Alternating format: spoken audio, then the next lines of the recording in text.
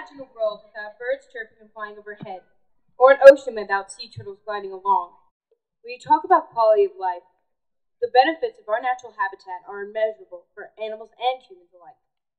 When I first heard about the oil spill, I was devastated. I grew up visiting the Gulf of Mexico's pristine beaches, spotting birds and feeding the dolphins. I knew it was nesting season and that danger was ahead, especially for the brown pelicans who had just come off the endangered species list. The oil spill ruined the quality of life for thousands of birds, animals, and people living along the Gulf Coast.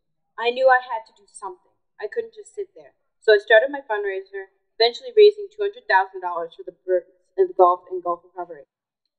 The oil spill is just one example of habitat loss. Every day, the survival of animal and plant species is threatened due to the actions of humans, us. We are house guests on this earth, and we've been very messy. We should think of ways to leave the earth in a better state than how we found it.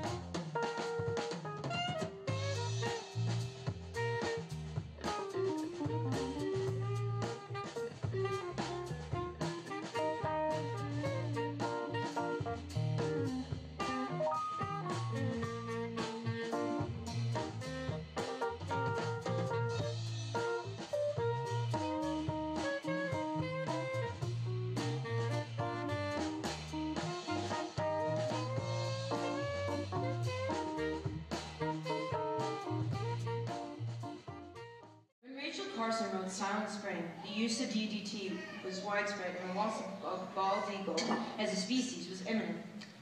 But it wasn't too late. By changing our behavior and banning the dangerous chemicals, the combined conservation efforts worked and eagles proudly fly today.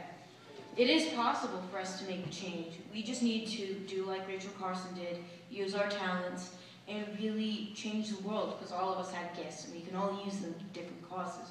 Anyone, at any age, can do something, whether it's picking up trash along the side of the road, filling a bird feeder, or bringing reusable bags to the grocery store. For me, I use my artwork. In the tradition of John James Audubon, painting the magnificent beauty of these winged creatures was my way of giving them a voice, telling people that birds are worth saving. Find your cause and use your talents. The quality of our world is counting on you. Go birds!